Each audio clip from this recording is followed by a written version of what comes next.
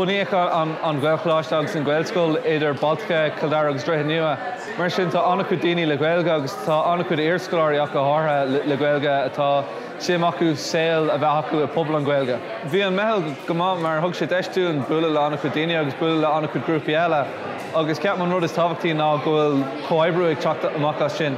So bhí annach chu daoine gur bhuail agus atá tar éis an cinenne dhéanamh imeachta eagrú le chéile idir Baltacha, so sin tharbheith simú agus tharbheith amach don phobal. Bhí survey agan agus bhí mar géirí aithne chuir trí cinál grúpa guaine.